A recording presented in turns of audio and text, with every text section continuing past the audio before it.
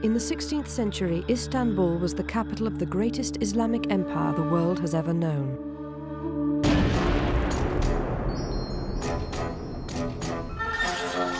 Ruled by Suleyman the Magnificent, it stretched from Baghdad to Budapest. The center of power was Topkapi Palace, and in the heart of Topkapi was the Harem.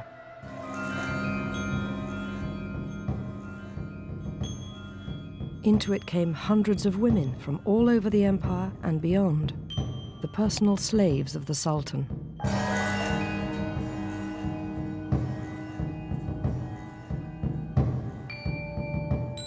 But in the imperial palace, sex could equal power. This is the story of those women and of the closed and secret world of the Ottoman harem.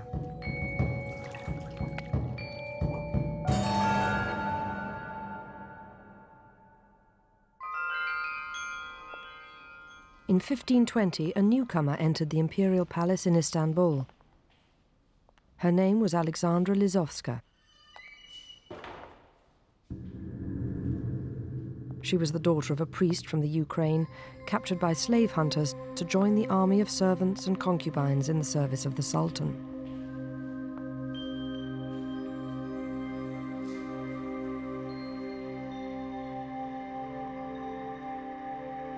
They were slaves not of Turkish extraction. Either Slavs captured by the Tatars, probably, or from the Caucasus, who were very prized for their looks. White skin, dark hair, and delicate bone structure. And they were predominantly Christian. The enslavement of freeborn Muslims was forbidden by the Quran.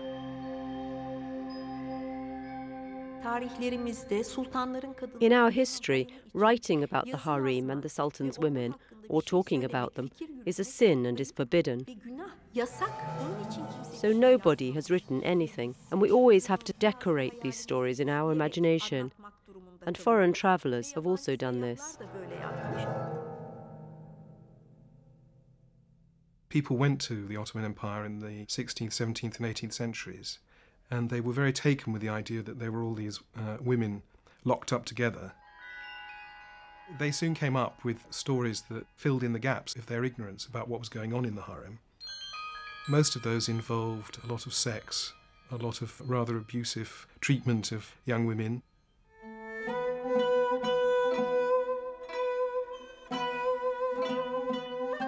The first Englishman to catch a glimpse into the imperial harem was a London mechanic, sent by Queen Elizabeth I to the palace of the great Sultan to install her gift of an organ. Through the grate I did see 30 of the Grand Signor's concubines that were playing with a ball. At first sight I thought they had been young men, but when I saw the hair of their heads hanging down on their backs, I did know them to be women, and very pretty ones indeed.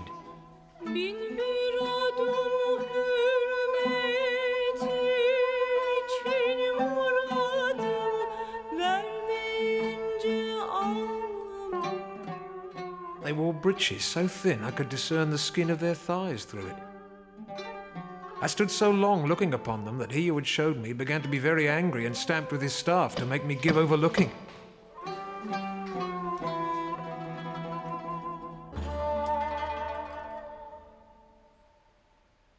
The inner part of the palace, especially the harem, was officially called the abode of felicity because the Sultan had a special relationship with God. This was the reason why all the means of happiness were actually supplied.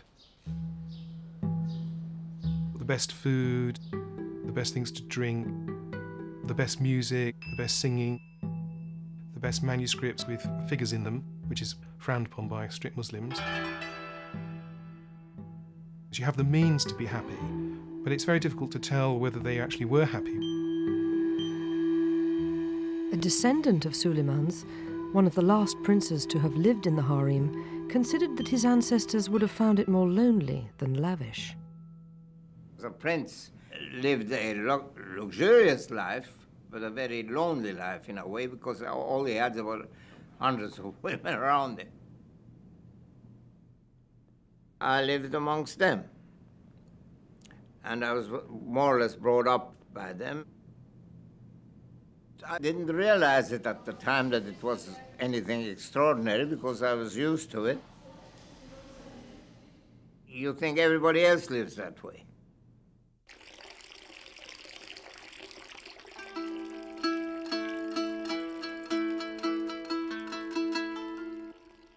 But to the priest's daughter, soon to be known as Harem, it would have been anything but ordinary. When the girls first arrived, they would be examined to make sure that they didn't have any physical defects, have any diseases. Kadınlar çok küçük yaşta geliyorlar. Women come to the harem at an early age, 13 yaşlarında hareme geliyorlar. and as soon as they arrive, their clothes are changed, and they're taken directly to the hammam, the bathhouse. Hamama.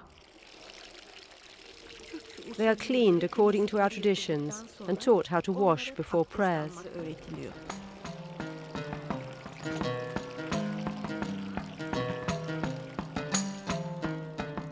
Türk erkeğinin beğendiği tip The type that Turkish men like is what we call balaketli, flesh firm like a fish. göbek derler. Göbek mutlaka hanımda olmalı ve bunun şekli de ayva gibi. And another detail. They say ayva gabai, meaning the belly should be shaped like a quince.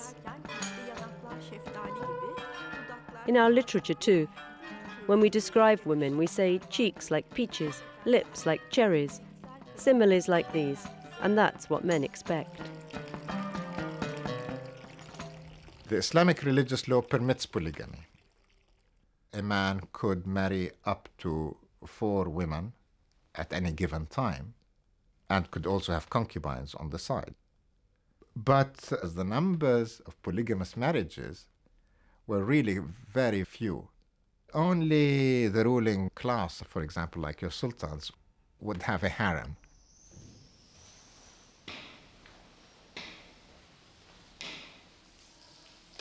When he was a young ruler, it was said by foreign diplomats that Suleyman, very lustful, frequently visited the palace of the women, and there, in their phrase, did justice, i.e. made love. And indeed, the Sultan was encouraged to behave a bit as a prize stud to cover more and more mares so that the biological future of the dynasty was secured. I think the reason that the Ottomans chose to reproduce through concubines is it gave them more reproductive freedom. The difference between having a child with a concubine and having a child with, say, a royal princess is that the princess, the married woman, has many more rights as a mother. Concubines, because they are slaves, have fewer rights over children.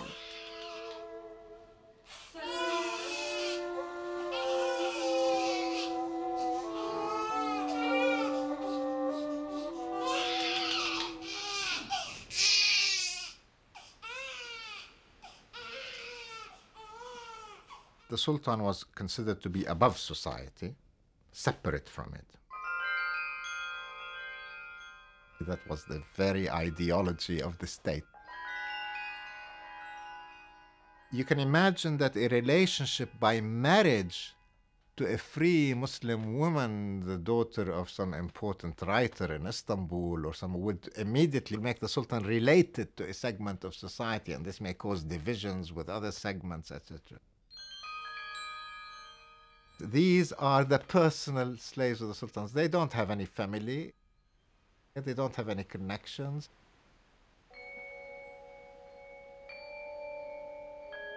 We don't know the feelings of the women who entered the harem. There must have been fear and terror as well as other emotions, but also the delight of material comforts. And there was a possibility of becoming the Sultan's consort.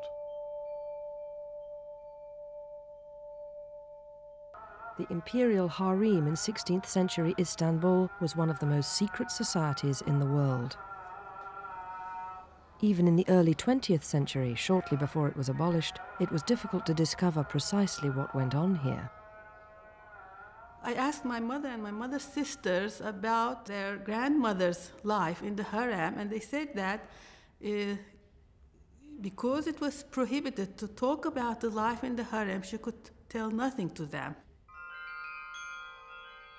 Modern historians have been less restricted, and their discoveries have challenged the old Western fantasies. It's not where women lounged around and spent their time, the sort of Orientalist image we have. We should think of the harem as a unique place, as a collection of females who were more highly educated, more highly trained, and trained in a variety of ways than women in this general society. So I think we might think of the imperial harem as the only female university in the empire. The latest undergraduate was the priest's daughter, Alexandra Lizovska, now known as Harem, the Laughing One. When a woman like Harem arrived in the harem, she would be given further education, and by education I mean some religious training, a knowledge of Islam. She would be taught the etiquette of the court. She would be trained in the skill that most harem women were adept at, that is embroidery. Wonderful things. The embroidery that she produced could be sold through agents on the market. So it was a profitable skill. It wasn't just a gentlewomanly skill. Saray adabını öğreniyorlar. Bu öyle çok kolay bir iş değil. They learned the palace attitude. That was not very easy. How to greet people and to walk backwards to leave the Sultan's room. And how to be respectful and well-behaved at all times and never be angry. They had lessons every day, and most learned to read and write, and to read the Quran. Had the prying eyes of Western travellers pierced the outer walls, they would have perceived a vastly different harem from the sexual paradise or inferno of their imagining. Making love is the one thing most inmates of the harem were not doing, at least if they were following the rules. Relatively few got to spend a night with the Sultan.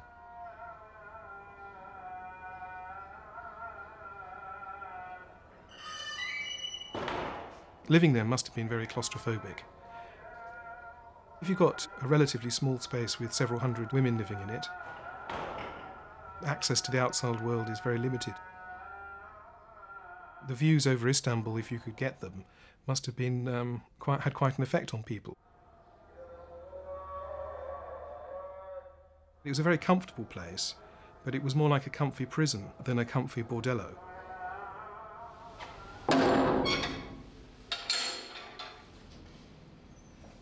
And the prison warders were the eunuchs. Only men who had been castrated were allowed into the harem on a regular basis, and like the women, most would spend their entire lives here. The enclosure of women itself seems very objectionable. But perhaps even more objectionable is the mutilation of young men in order to provide eunuchs to staff and protect the harem. It was forbidden by Islamic law to castrate a Muslim or perform the operation on others, so it was carried out by Coptic Christian priests in Egypt. The method of castration, and there are two types. One is cutting the testes and the other twisting and crushing them.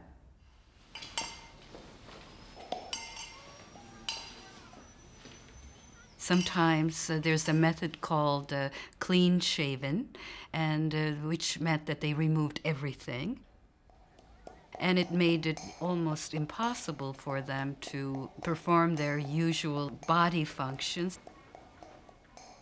According to one ambassador, they kept silver quills in their turbans, and they would use those quills in order to urinate.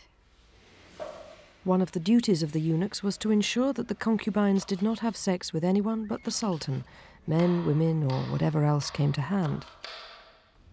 cucumbers were not let into the harem because they were used as a penis, it is said. But the guards themselves were not beyond suspicion. The process of castration was very frightening and difficult for the boys, and often, out of fear, their testicles would retreat. They would remain intact, and sometimes over time they would be able to function sexually. There are many accounts of the eunuchs having relationships with the women in the harem. This was one reason why the eunuchs in the harem were exclusively African. It was one way of making sure that these men couldn't inseminate the female members of the imperial family without everybody noting that she'd given birth to a half-black child. But for Harem, as for most newcomers to the harem, there was little opportunity for dalliance with eunuchs or anyone. If the girls were higher in the power structure of the harem, they would be given their own quarters. But the rest of the girls would share their rooms.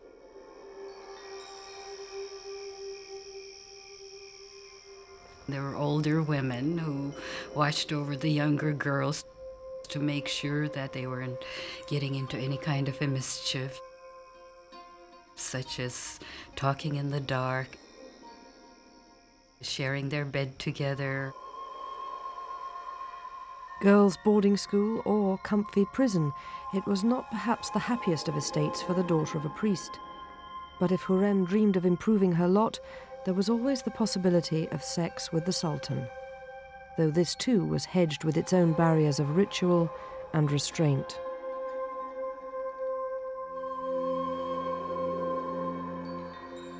There's some report that, you know, sultans like to watch lots of pretty girls sort of jumping about in the altogether.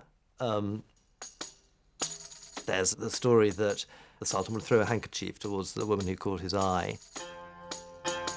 The surprised virgin snatches at this prize and good fortune with such eagerness that she is ravished with joy before she is deflowered by the Sultan.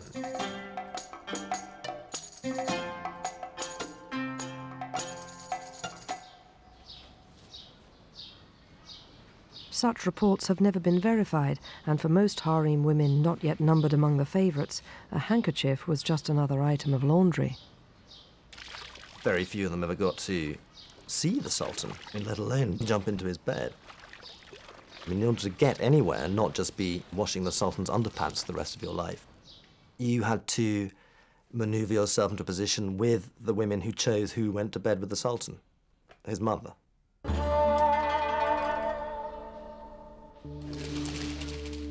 In reality, the Sultan's mother would scout for suitable candidates among these now derelict pools and fountains in the bowels of Topkapi. And physical attraction was far from being her only criteria. An eligible concubine would obviously need to be attractive. She needed to be healthy because her principal job was reproduction. Because of the important role that mothers played in training their sons, she also needed to be shrewd. And the way they were introduced was that they were asked to go to a semi-covered pool underneath the Crown Princess apartment.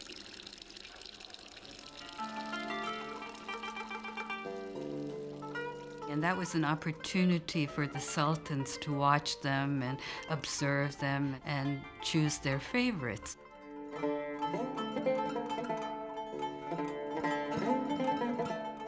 Whatever it was that brought Harem to the attention of the Sultan, or indeed his mother, the preparations for her first night with him would have followed a well-established ritual. The day she is going to be with the Sultan, she goes to the bathhouse and has face and body treatments. And her hands and hair are painted with henna.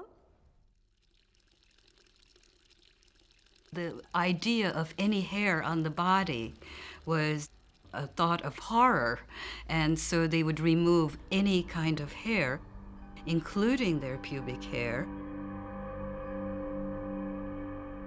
What they used was really an awful smelling paste that contained arsenic.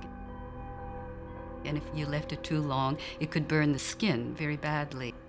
And they used mussel shells to scrape it off.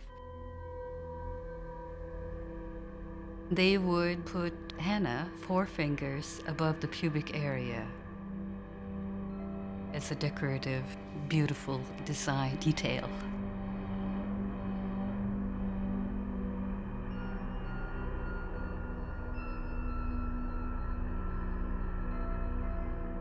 Concubines were assumed to be virgins. But I don't think we can assume the naivete and the innocence that kind of goes along with the whole notion of virgins. I mean, these women were prepared for their job. I don't know the details. We have stories written by European observers. Are they fanciful? Are they true? It's hard to know. All the older women, and those who have had his good graces before, go to the favourite of the day, congratulating her for the great distinction which she has received, and saluting her as befits the concubine of the emperor, dressing her superbly, and decking her out with countless jewels. She would be given new clothes and shoes and trained also in the erotic arts. We don't really know exactly what that entailed. I think we have to assume, however, that the Sultan's mother, his sisters, experienced women, high-level women within the harem, would probably provide the finishing touches, would explain the particular person that the concubine would encounter. My son is like this, your lord is like this.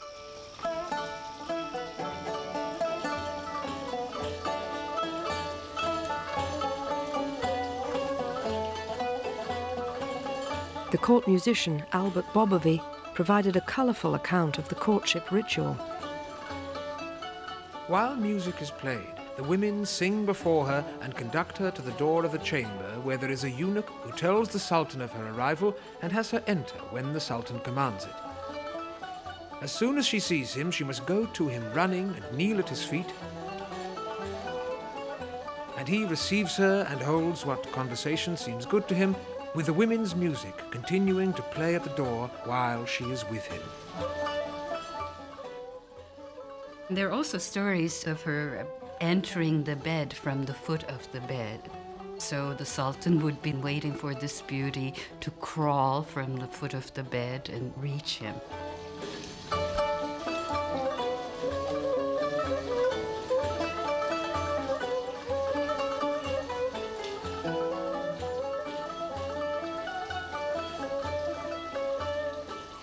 Whatever happened that night, Suleyman wanted it to continue. Harem was invited back to his bed again and again. She was soon firmly established as the Sultan's favourite, to the exclusion, records tell us, of all others.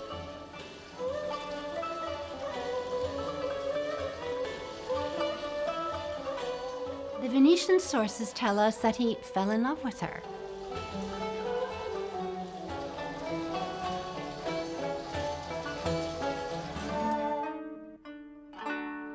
A deadly rivalry had reached into the harem. It was not simply a question of who would occupy the Sultan's bed. It was a far more vital conflict over who would produce the next ruler of the Ottoman Empire. The new favourite, Harem, or the old favourite, Mahidevran. Mahidevran was the mother of the oldest son. So that Harem coming in, obviously being the Sultan's new favourite, was a threat to her.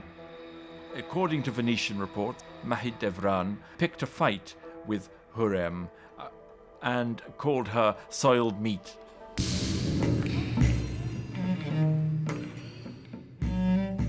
A piece of meat off the slave market.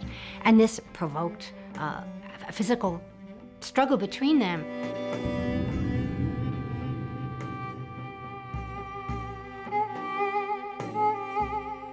Harem's face was scratched, her hair was pulled. And the next time the Sultan called for Harem, she replied she was unworthy of his attention since she was soiled meat.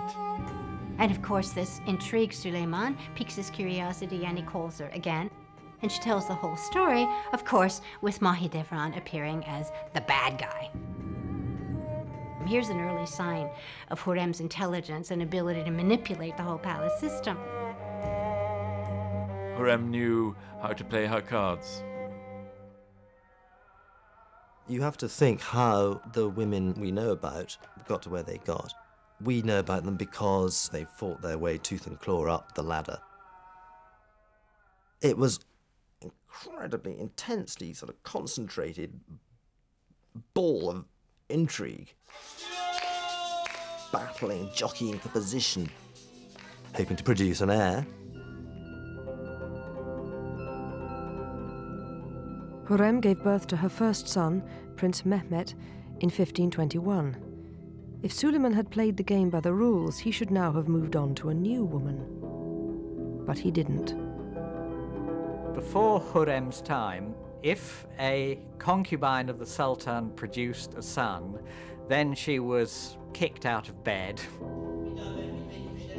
Harem produced one son, but then she produced several more. Suleyman kept her in his bed.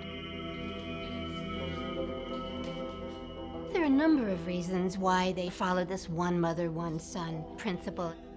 Mothers were important advisors to their sons. So for us two sons to have to share a mother meant they only had half of an advisor, had half of support. If a woman is identified with only one son, she is completely with him in this game of power. And it was a game Harem had to win. Under Islamic law, all sons had an equal right of inheritance. But in the Ottoman court, the losers lost more than the throne. The sons of a sultan were in combat. Survival of the fittest. The one who was strongest, most able, became the sultan.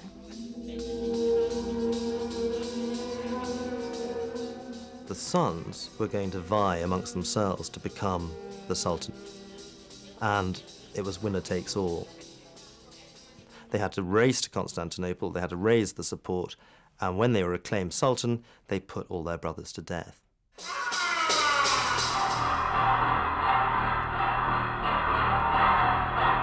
All dynasties have had problems in securing an uninterrupted and legitimate succession.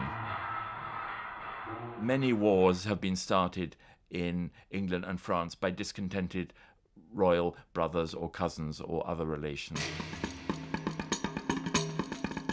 The Ottoman solution was to have a harem so there was no lack of male heirs.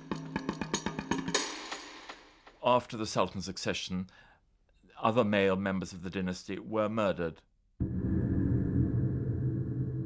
If I had lived in those days, since I was the younger brother, I would probably have been strangled very young or even as a small child. But then after being strangled, I would have been buried with great ceremony, which is not much of a consolation. By 1530, Suleyman had 5 sons, and 4 of them were by Harem. Harem troubled people. They weren't used to a sultan keeping up a relationship with one woman, and they worried that Suleyman had gone head over heels in love. The foreign sources tell us that people even went so far as to call her a witch because of their fear that she had somehow seduced the sultan. New concubines were brought into the harem in the hope of tempting Suleyman from the path of fidelity. They included 2 Russian women with the same highly prized looks as Harem. Women given directly to the sultan would be highly cultivated, attractive, intelligent women. Naturally, she might see a competition. Anyway, the story goes, she was so put out, threw a fit, that the sultan had to give them away. So here we see another sign of Hurrem being able to manipulate the politics of the harem and to use her own special position as a real favorite of the Sultan. Other eligible concubines were married off as virgins to Suleiman's courtiers. And then, in 1534, 14 years after Suleiman and Hurrem first made love, the Sultan made an even bigger break with tradition. Western observers were astounded. This week there occurred a most extraordinary event. Unprecedented in the history of the Sultans. Suleyman has taken to himself as his empress a slave woman from Russia. He married her, which is the incredible thing. Sultans didn't marry their concubines. They didn't need to.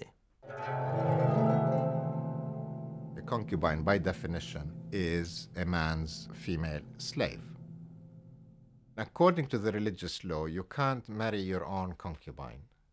So you have to free her in order to marry her. There is great talk about the marriage, and none can say what it means. One thing it meant was power. For the first time in their history, the Ottomans had a queen. After she was married, we started calling her Harem Sultan. And she was really like a queen. She builds up diplomatic relations, and she also influences her husband politically. In another move that impressed Western observers, Hurrem occupied new apartments next to her husband.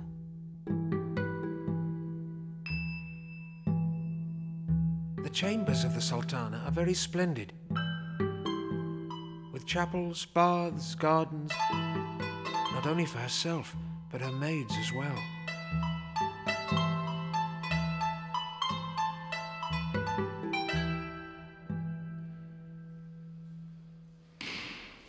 But for long periods, the two lovers were apart. Suleiman was a fighting sultan who had already extended his empire westward. He took Belgrade, he destroyed the whole of the Hungarian ruling classes in 1526, the Battle of Mohacs, at a stroke, and rode into Buda a conqueror. And by 1529, he was at the gates of Vienna. But even on campaign, his thoughts were with Hurrem. He sent frequent love letters and poems. Where we can get nearer to his personality is through his poems, which are remarkable for any ruler. The green of my garden, my sweet sugar, my treasure, my love who cares for nothing in this world, my master of Egypt, my Joseph, my everything, the queen of my heart's realm, my land of the Roman Caesars, my Baghdad and Khorasan.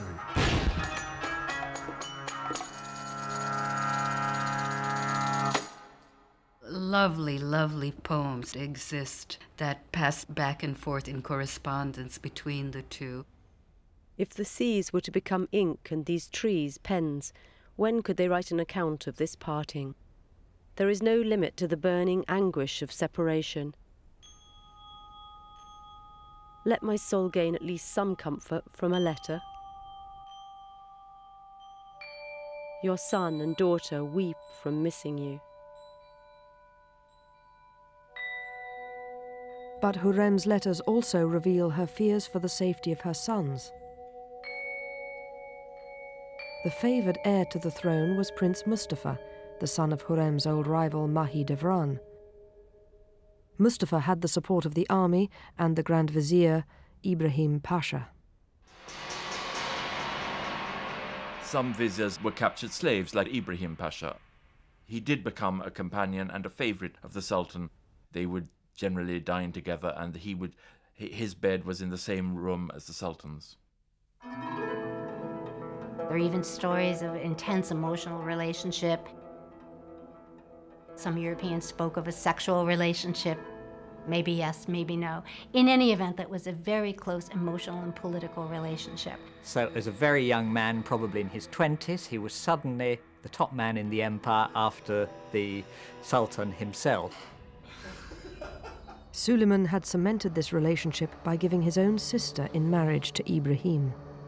None of this pleased the ambitious Harem. Ibrahim's prestige was something she could not tolerate. We should not forget that we are talking about power politics here. The 16th century Ottoman Empire was at its height. That meant tremendous power. So, of course, she wants to undermine him.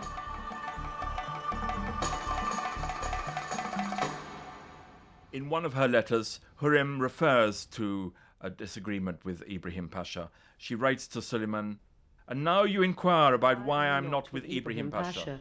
You'll hear about it when..." You will hear about it when I am granted my next meeting with you. For the moment, give the Pasha our greetings. We hope they will be acceptable to him. Ibrahim played into her hands. Within very short space of time, he acquired lots of wealth.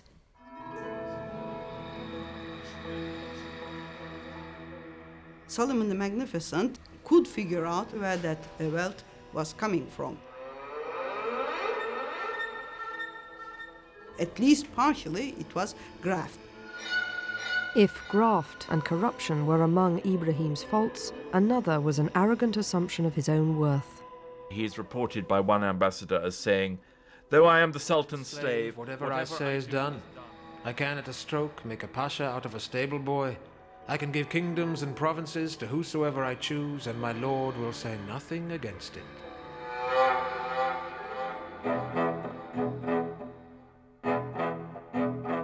Ibrahim's confidence was misplaced.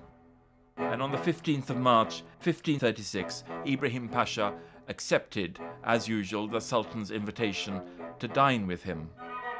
They eat at the same table until late at night, according to Ramadan traditions.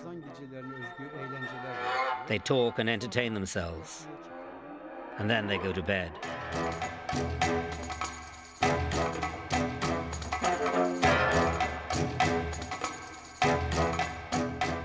We don't really know what happened that night,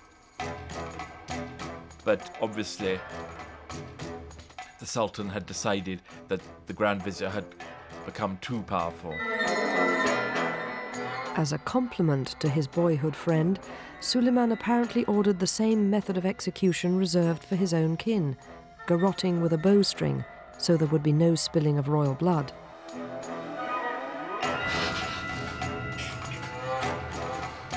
But Ibrahim put up too much of a struggle.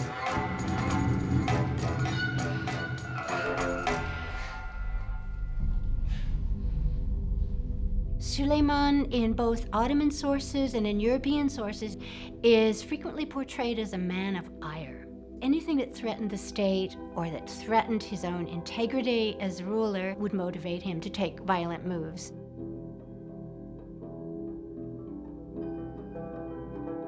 The next morning, Ibrahim's body was found outside the palace. This is a reminder of how Ottoman government worked. You could raise a peasant from the dust to be Grand Vizier, but his life hung by a thread.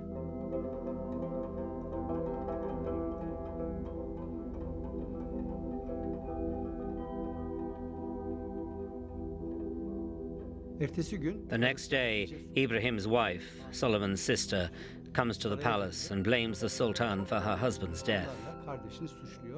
Suleyman goes to the Harem to find shelter in Harem's arms. It's hard to see that Suleyman himself would have done it without Harem egging him on. She wanted to be absolutely sure of her control, and until Ibrahim was out of the way, there was always a danger that she might be packed off herself. She was ruthless. She had to be ruthless. But the danger remained, and death was not under Hurrem's exclusive control. In 1543, Hurrem's ambitions received a fatal blow. Her young son, Prince Mehmet, was struck down by smallpox.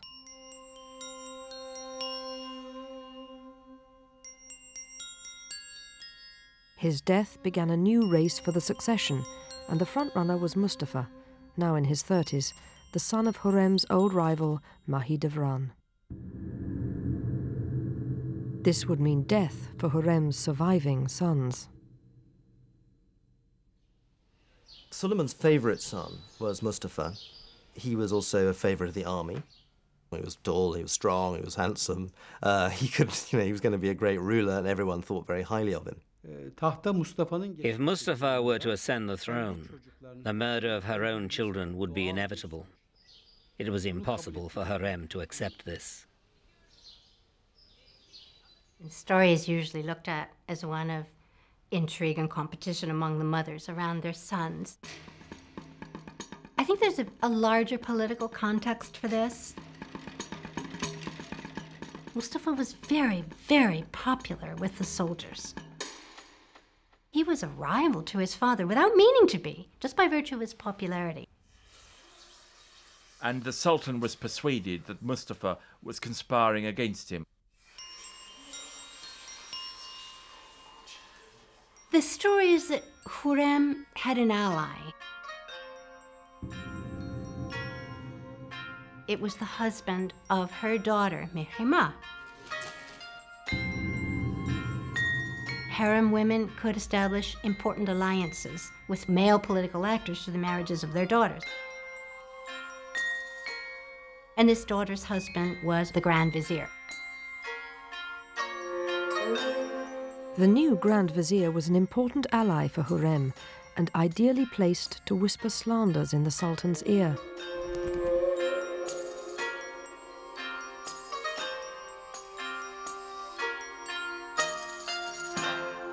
Word began to reach Suleiman while he was out on campaign that Mustafa was plotting against him.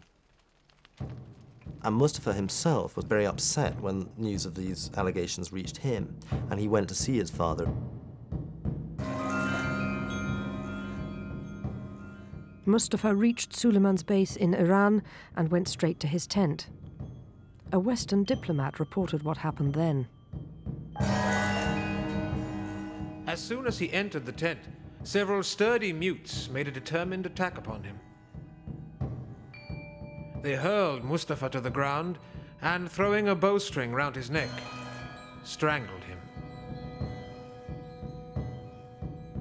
It was said that Suleiman urged the mutes to greater efforts, but Hurrem was widely blamed for her role in the murder. I don't think Suleyman would have listened to these stories if he hadn't himself felt that there was a legitimate threat, and that despite the fact that he was going to alienate so many people by executing his son, that this was probably the wiser move for the integrity of the empire. If tradition paints Hurrem as the villain of the piece, it was at a time when powerful women were widely perceived as a threat to the established order.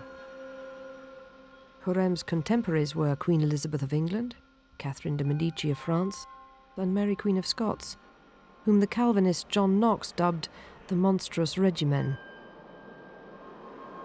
Hurrem aroused similar hostility among the Ottoman elite, though the extent of her power has been disputed.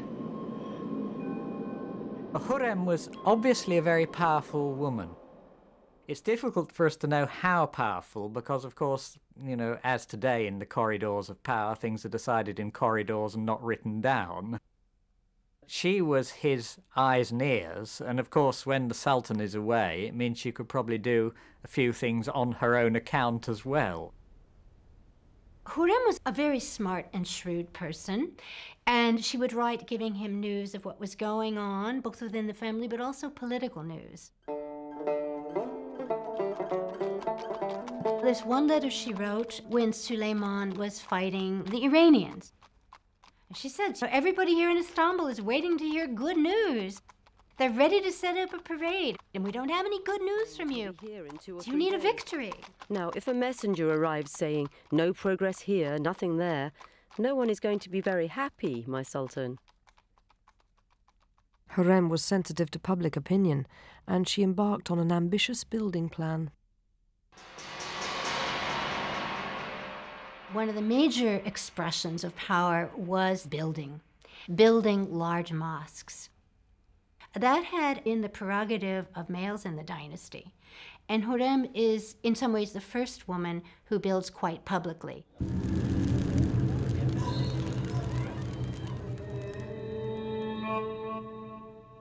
But the public expression of Harem's power was undermined by a fatal flaw. She had removed the main rival for the throne, but she had 2 sons, and they couldn't both rule. Under Ottoman law, one would have to die. Before the problem could be resolved, she became seriously ill. Suleyman, old now and also in bad health, kept vigil at her bedside. But even as he watched her fight for life, he must have known he would have to make a terrible choice over which of their sons would succeed him.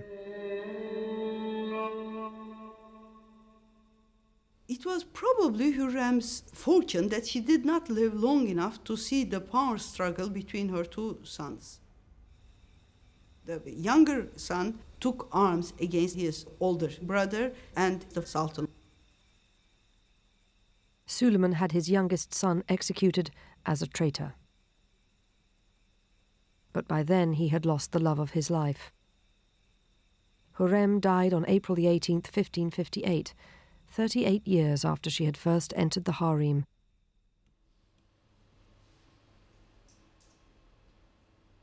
Suleyman takes to a sort of ascetic lifestyle. He dines off earthenware platters, and this is the man who was changing his clothes every day into sort of cloth of gold.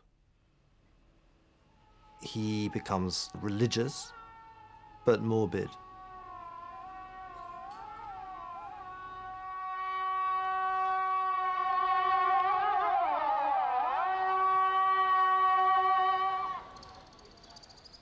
Eight years after Hürrem's death, Suleyman joined her in the cemetery of Süleymaniye Mosque.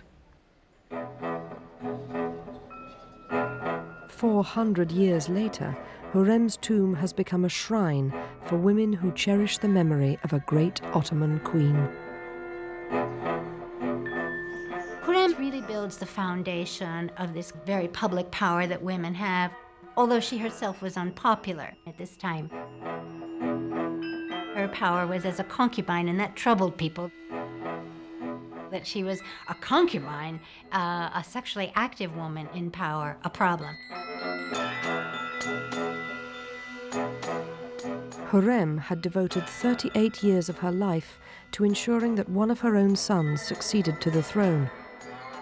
But ironically, instead of providing the world with another Suleyman the Magnificent, she had blazed the trail for future generations of harem women whose power would eclipse even her own.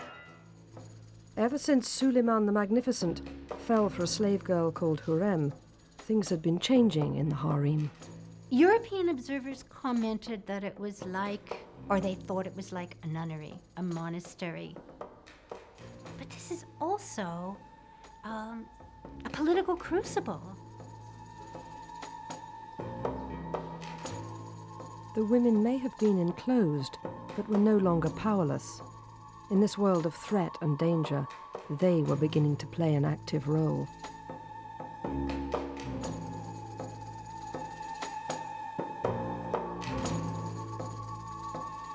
Harem had broken the mold of the anonymous, passive concubine by becoming Suleyman's confidant and wife. The women who followed would build on Harem's power, but their power would be more as mothers than as concubines.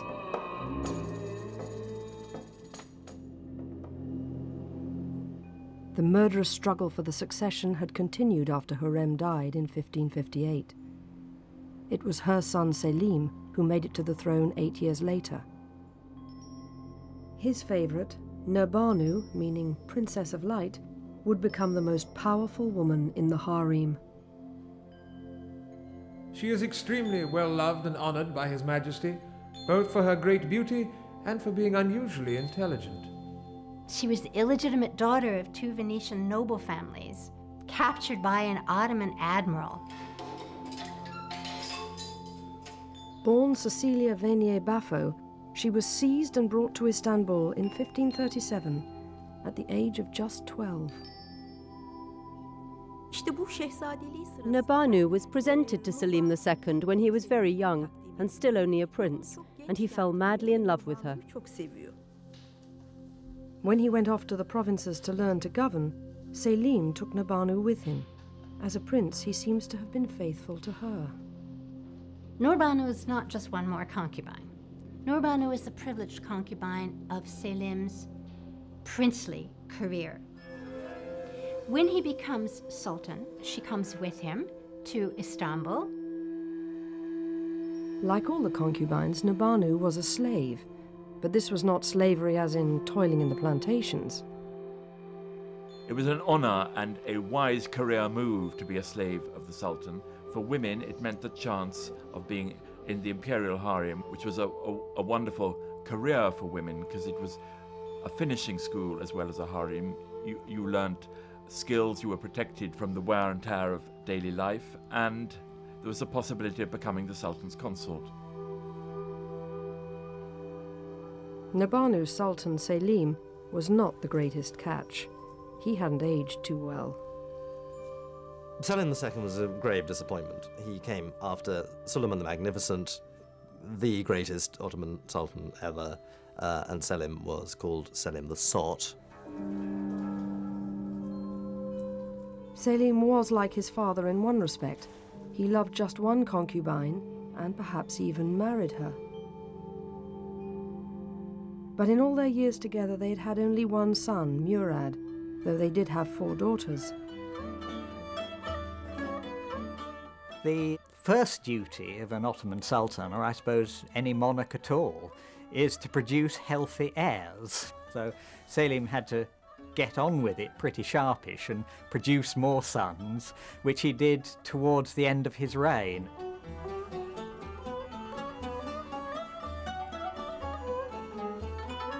With all the princes battling to be sultan, these new sons by other mothers would be a threat to Nurbanu's son when Selim died, which he soon did.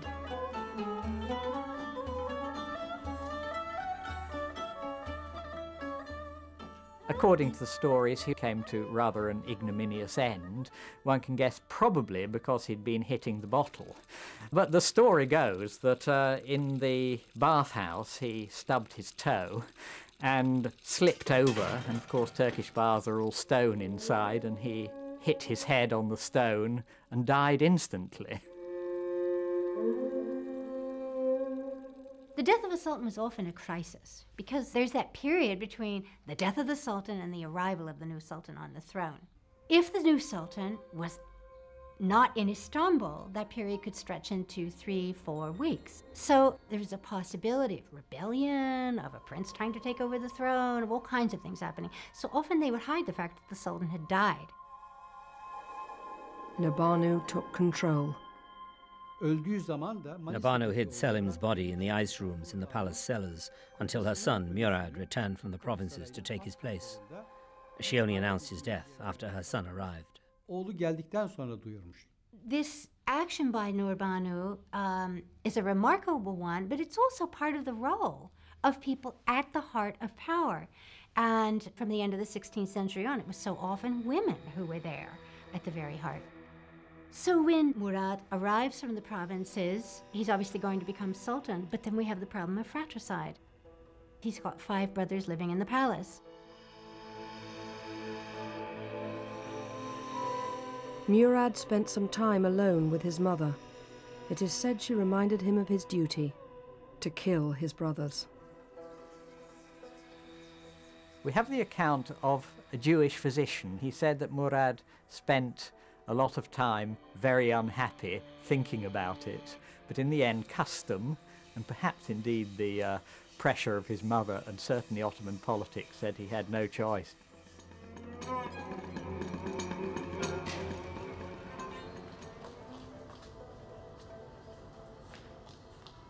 I think particularly for the mothers in the harem, there was a terrifying sense of paranoia, a state of constant anxiety.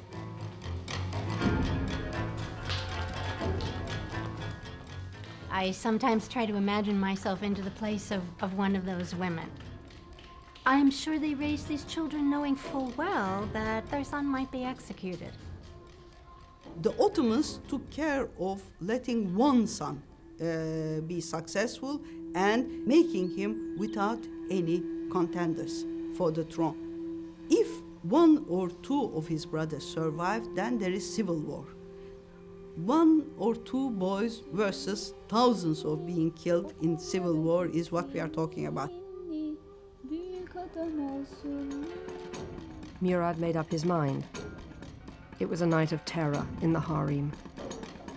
The very first political act he takes is to have his brothers executed, so that only one line would remain.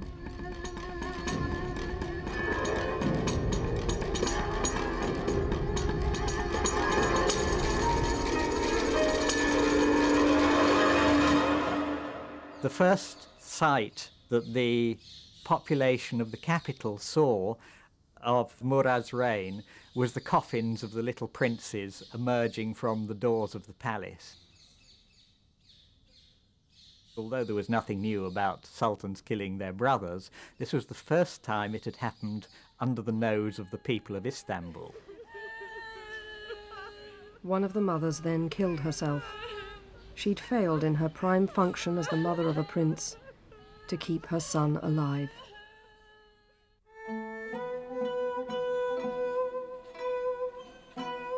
(1574), and Nurbanu was triumphant. As mother of the new sultan, she would now rule the roost in the harem. The role of Queen Mother was, in a sense, an invention of Nurbanu's for Nurbanu. She's the first woman who acquired the title of Valide Sultan, Queen Mother, Empress Dowager. The Sultan bases his policies principally on the advice of his mother, it appearing to him that he could have no other advice as loving and loyal as hers. She corresponded as the mother of the Sultan with Catherine de' Medici, Queen Mother of France, and the Venetian ambassador wrote, "All good and all ill come through the Queen Mother." She was absolute top dog in the harem. But she was still watching out for her son's career, because she rose and fell with him.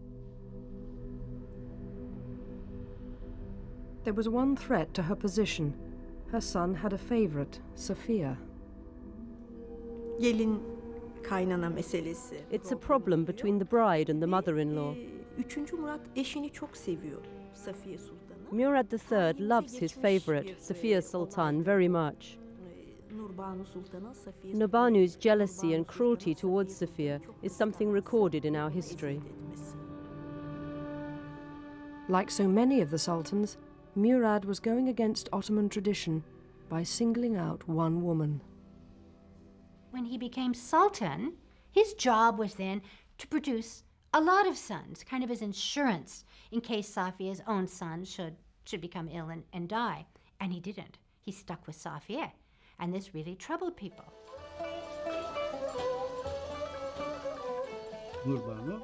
Nurbanu tried everything to make her son meet other women and go to bed with them.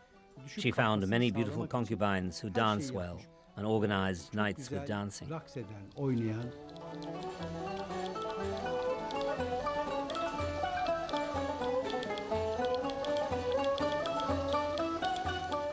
The gift of 2 concubines by his sister is the trick that turns the situation around.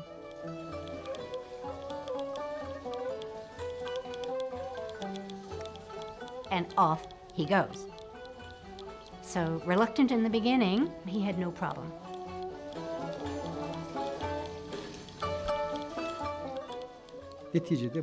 After this, Murad almost pushed Safiya aside and began going with other women.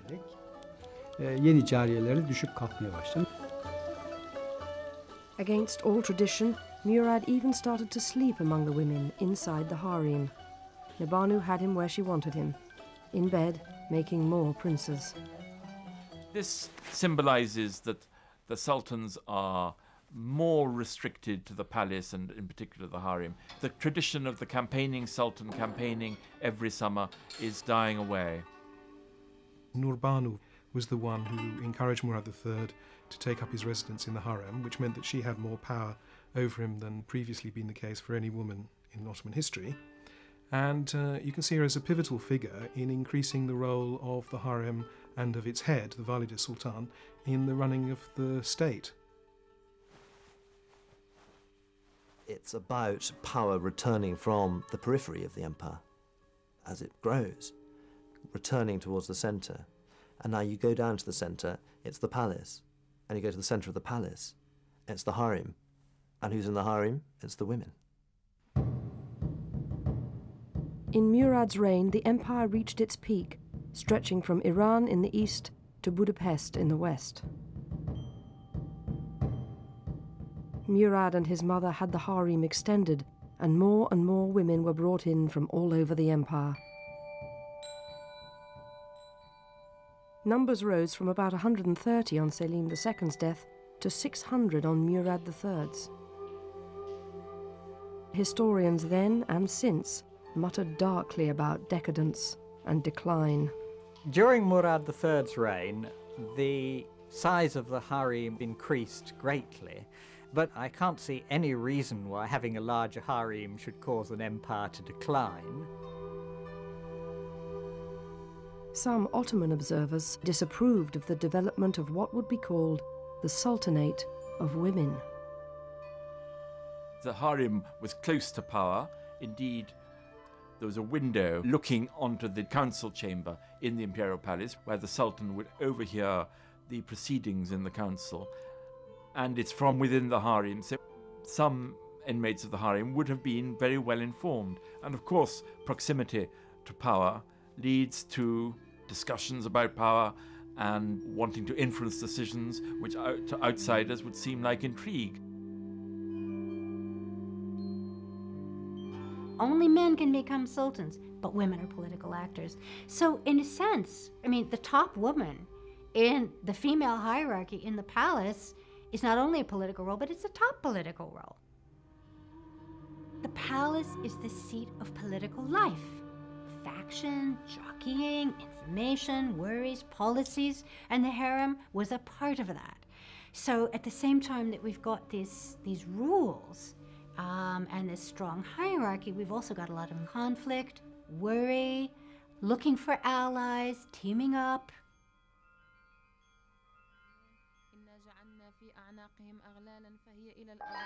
Nurbanu's harem was like a department of state within the Sultan's palace. The harem was run very much like a large corporation.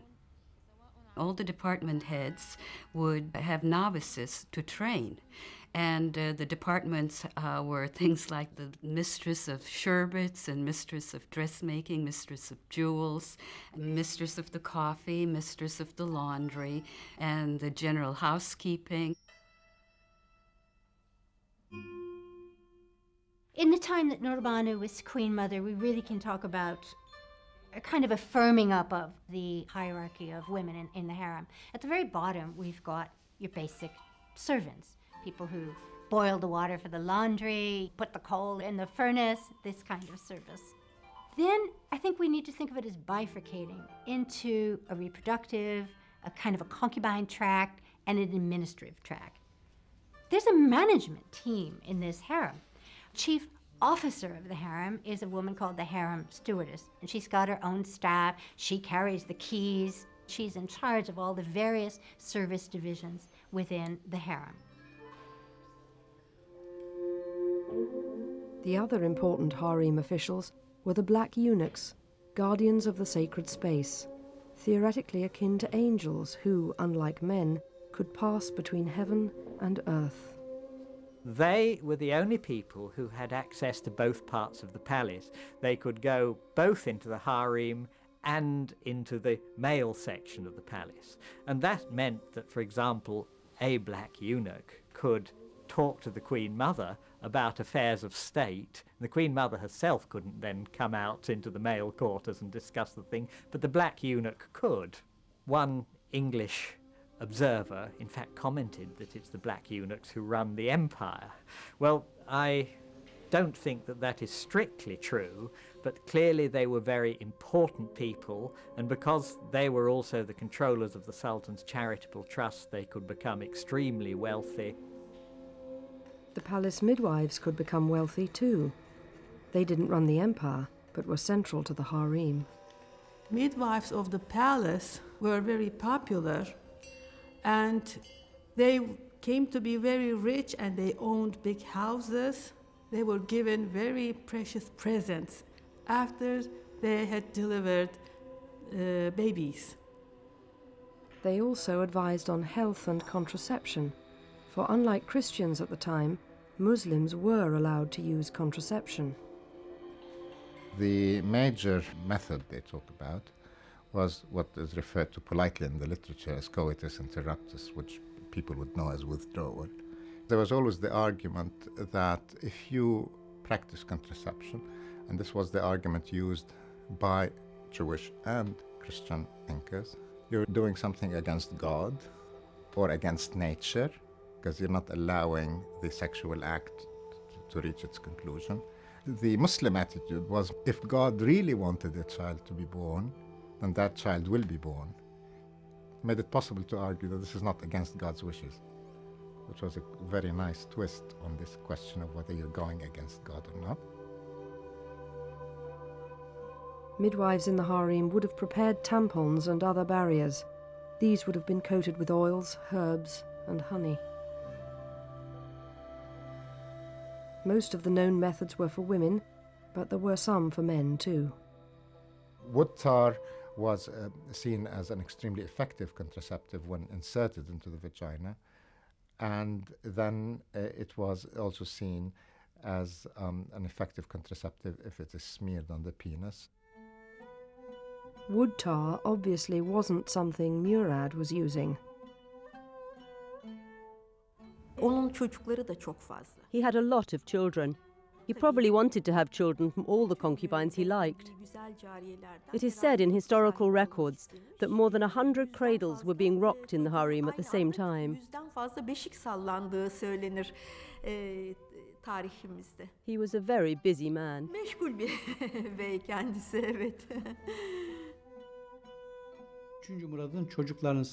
Our historians say Murad had 112 children. When he died, he had 27 daughters and 20 sons alive. All the babies would be born within the harem. The tradition was to let the pregnant woman sit on a chair and give birth to her child in a sitting position. And a midwife would take it from under the chair.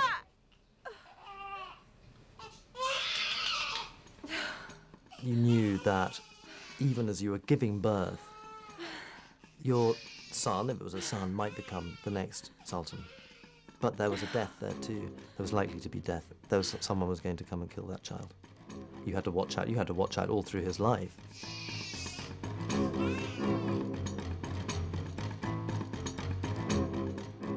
Murad was overdoing it.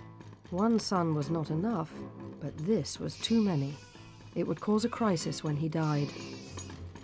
People think that with a harem, an Ottoman Sultan would have large number of children. In fact, most of them had a very limited number of children, and they took great care not to have too many. Sophia, mother of Murad's first son, concentrated on building up her own political position. She also competed with his mother in choosing new slaves for him. Nabanu must have been furious. This was her job. For it is only she who has the interest of the loves of her son at her heart, and she can more easily assure herself of the girl's loyalty to both herself and the Sultan.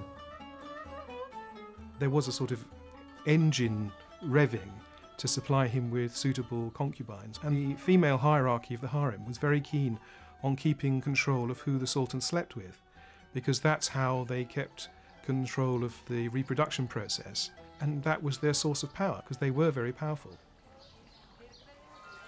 Within the palace, Nubanu's power was expressed in her living quarters. The Queen Mother had her own large apartments of almost 20 rooms. Because she was a strong woman with high status, the large number of rooms reflected that status.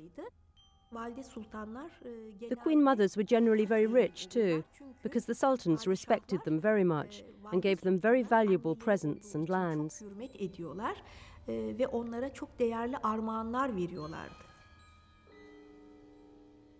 Much of Nubanu's money went towards mosques and other vast charitable works, including military installations.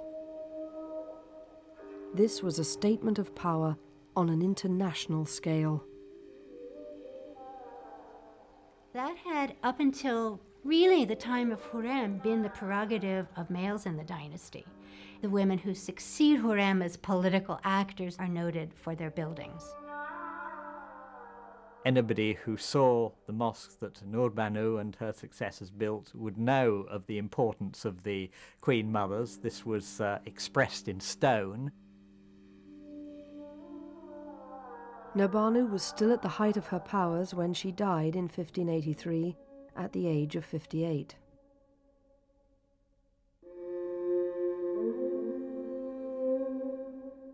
She was the first woman to be buried in the same tomb as her sultan.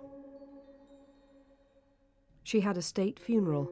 Against all tradition, her son, God's shadow on earth, participated. We have a wonderful miniature of the emergence of her casket from the palace, and Murad is walking in front of it. This was very unusual, a demonstration of his attachment and the importance given to her. When her son died 12 years later, his successor immediately executed his 19 brothers.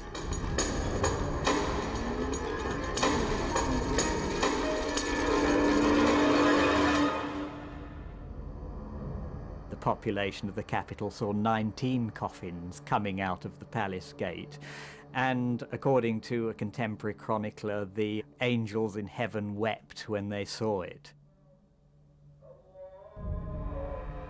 The public outcry seems to have been what put an end to the practice of sultans slaughtering their brothers. But in some ways the solution would be worse for the princes and better for the women.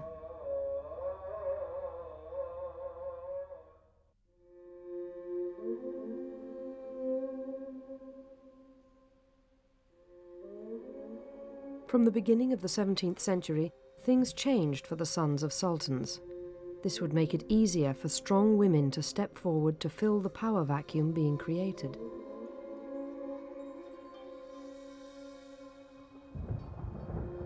In the past, princes had been sent off to the provinces to learn to govern, and then all but one had been killed when their father died. Now they were usually kept alive, but they were confined within the harem, in what was known as the kafes, or cage. Kafes, biz Türklerde. Kafes, in Turkish, means the cage in which birds and chickens are kept. It's also the place where lions and tigers are locked. Arslan, kaplan. Mothers of Ottoman princes call their sons Aslan, lion. Genellikle arslan deniyordu anneleri tarafından. So when a place in the harem was built for them to be locked up, they called it kafes, because princes, like lions, were locked in there.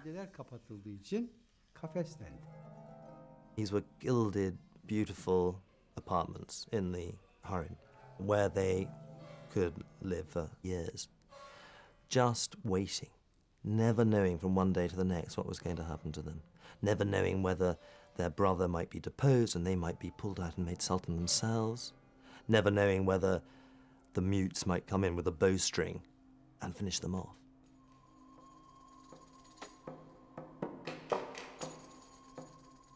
Difficulty with the cage, of course, is that it meant that the princes were withdrawn from the day-to-day running of the empire, so on their succession as sultan, they really knew very little about politics, which may be one reason, of course, why their mothers were so important, because their mothers would know something.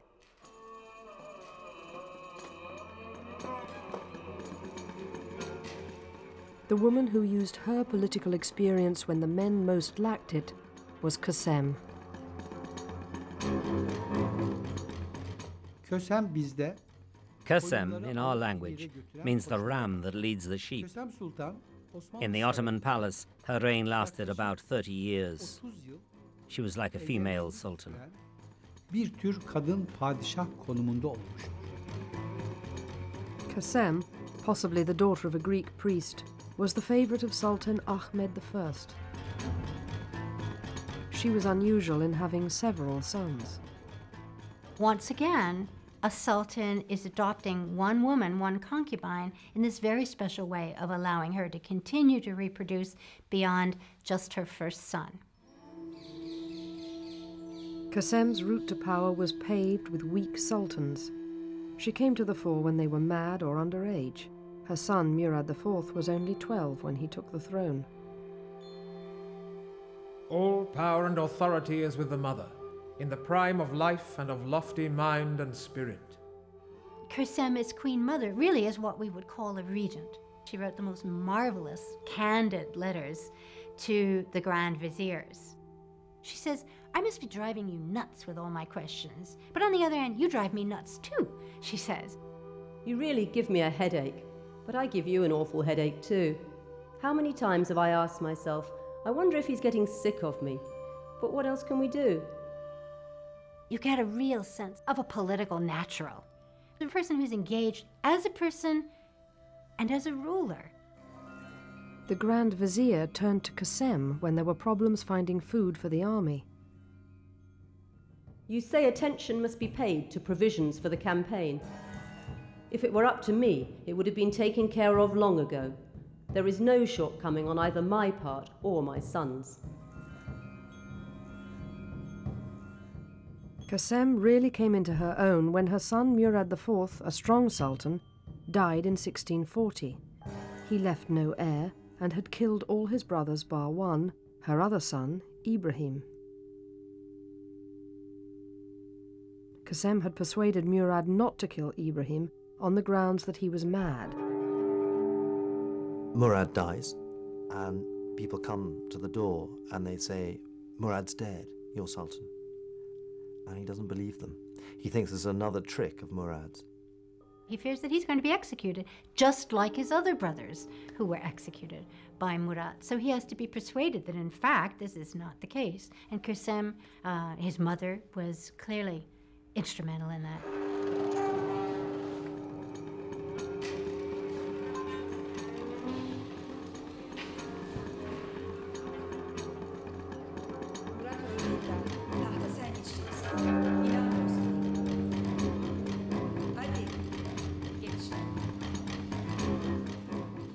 Bring the body of Murad and fling it down where he can see it before he agrees to come out and be made into sultan.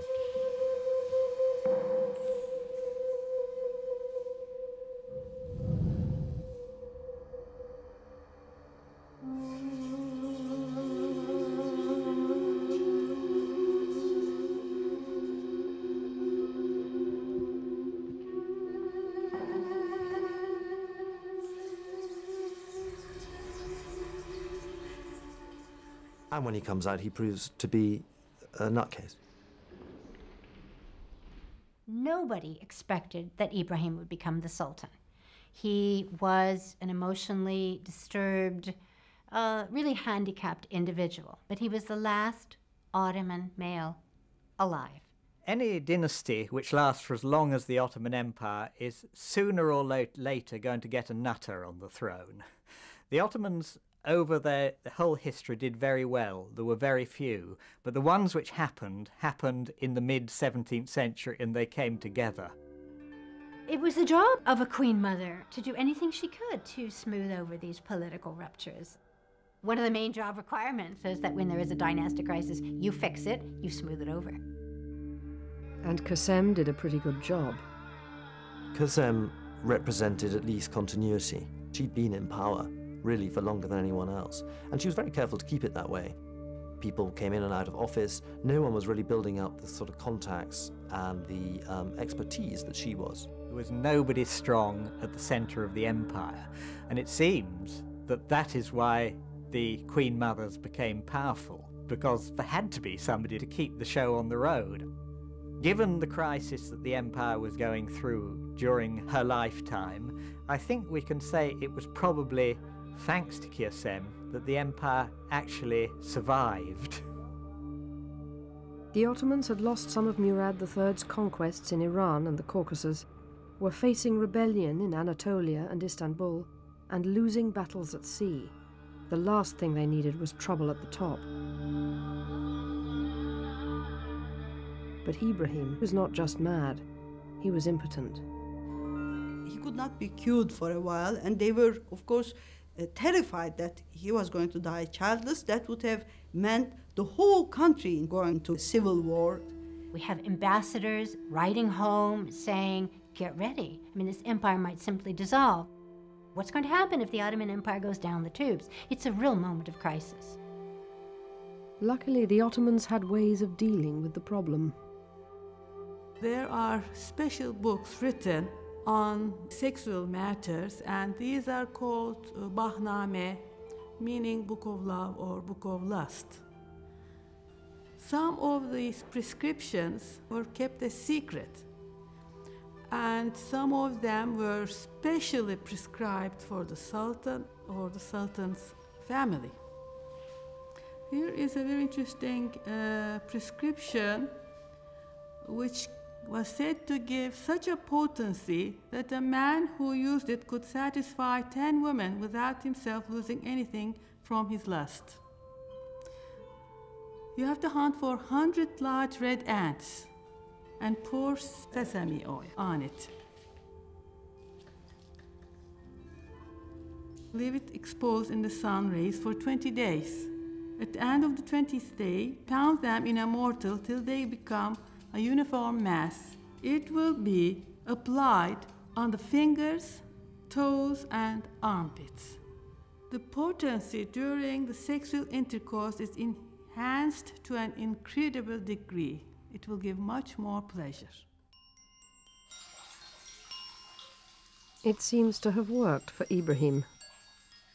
Eventually, Kasem taking a lead in this, Ibrahim was induced to take a concubine.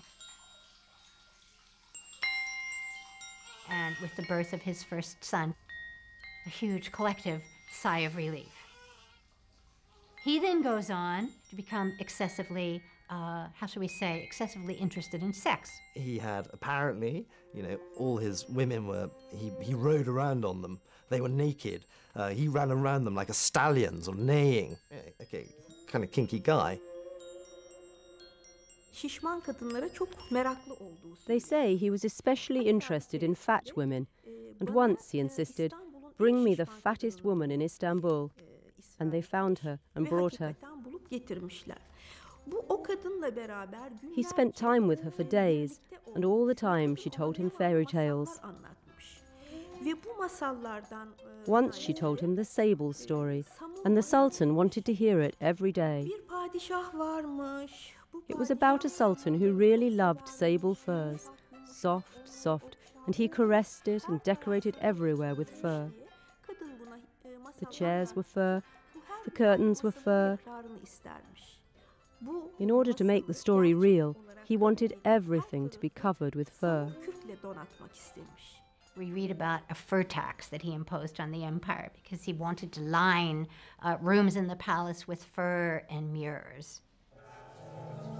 And we read about real abuse at Ibrahim's hands, in which he makes his sisters come and wait on one of his concubines. I mean, this is a complete perversion of the hierarchy of dignity and service and seniority.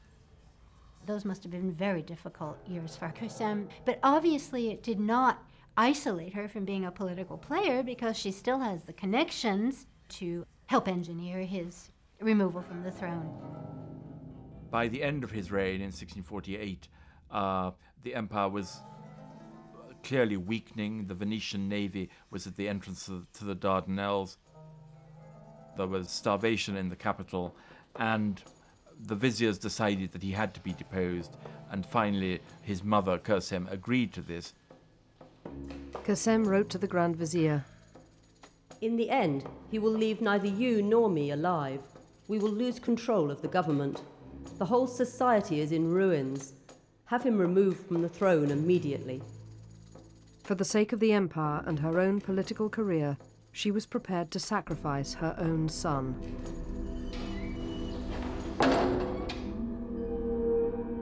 She had a grandson on hand to take his place.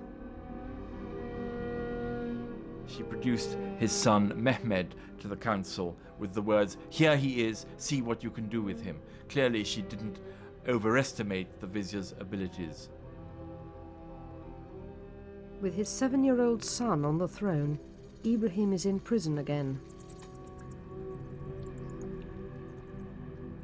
The person who rules the palace is Kösem Sultan, so she must agree to her son being imprisoned and her grandson being on the throne. But Kösem could not let this continue.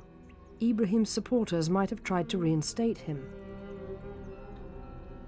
A fatwa was issued, saying there cannot be two sultans in one country. The officials went to the cage with an executioner and had Ibrahim strangled.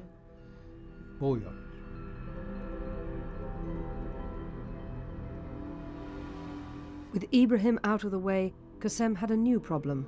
The boy sultan's mother wanted her share of the action. Once again, an older woman had a young rival jostling her for power.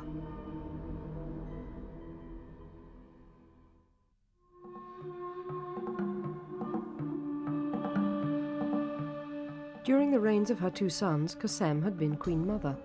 Now, with her grandson on the throne, she wanted to continue in power as Queen Grandmother. But her grandson had a mother, a young woman called Turhan.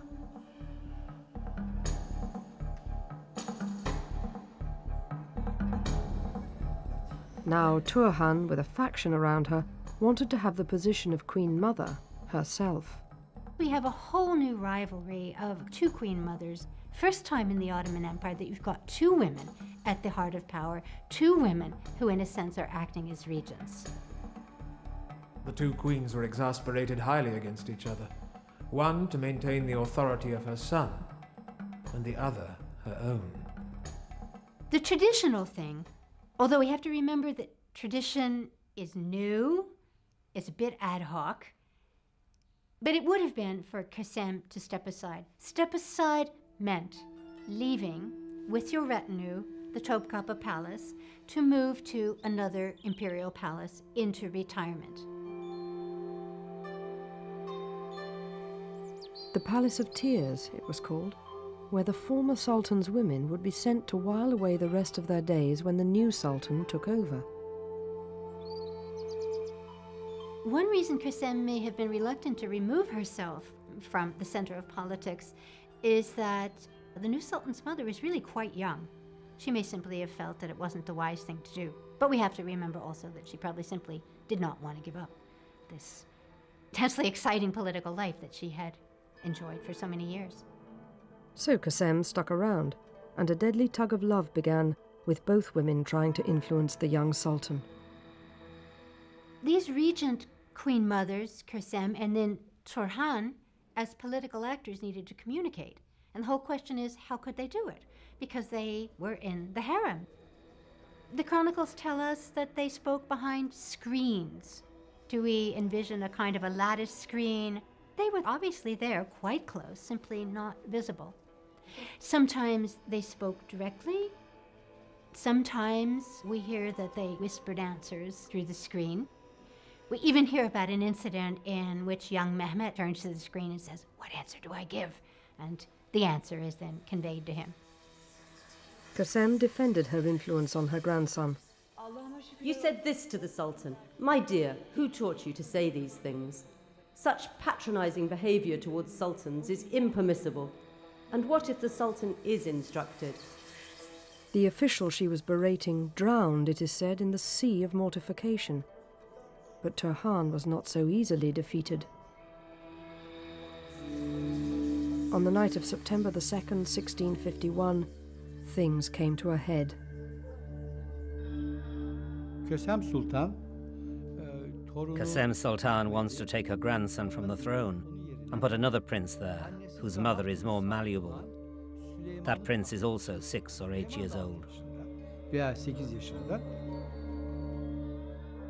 The young mother thought that in order to save her son, she should really eliminate Kösem. So that night, she told her own people to find her and strangle her.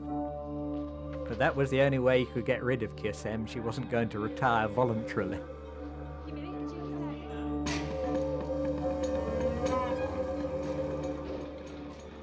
This is reminiscent of a couple of centuries earlier when the tension and the rivalry is among princes and brothers. Now this kind of rivalry has displaced itself into the palace itself and is among powerful women. It is said that when a eunuch spoke up for Kösem, they split his head with an axe. His blood and brains were dashed on the rich carpets, right in front of the boy sultan. He then signed his grandmother's death warrant, saying she should be strangled, but neither cut with sword nor bruised with blows. Some of the slaves hunted for Kösem. She hid in a cupboard, and it's said that her presence was betrayed by the hem of her dress sticking out from behind the door.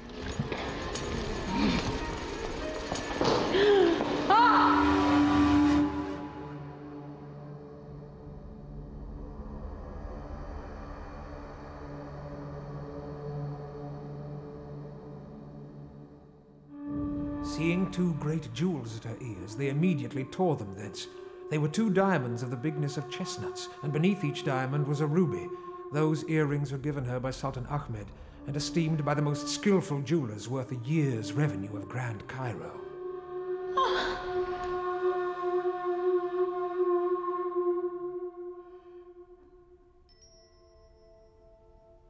She's a controversial person. She was a great manipulator, and she meddled in politics. She was a dragon. She did everything in her power for political power, and she acquired great wealth. She was never satisfied. Kösem has a mixed press. As with her predecessors, Nurbanu, Safiye, Kösem was highly praised by many people, simply for her role as an important figure in the dynasty. I think by the time of Kösem we can say that she was revered as Queen Mother. Kösem's young rival, Turhan, continued as regent for 5 years, but then her son and his advisors took command. As the centuries have passed, the women have continued to be criticized for meddling in politics and bringing down the empire. Recently, their role has been reconsidered.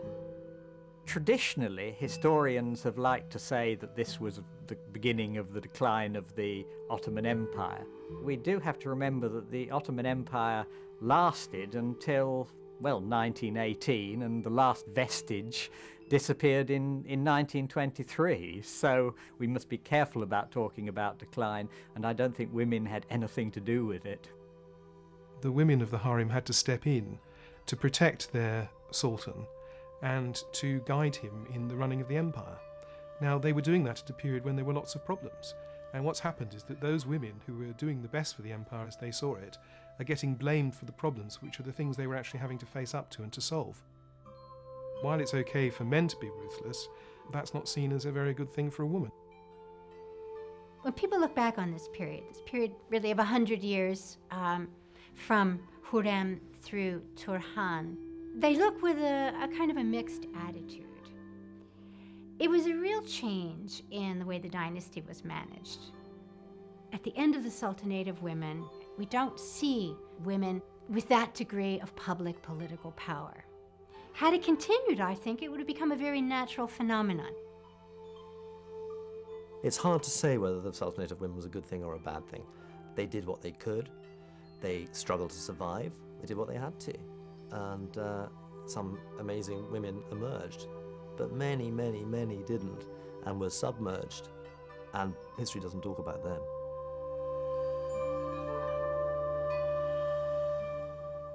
The imperial harem was to continue for another 2.5 centuries.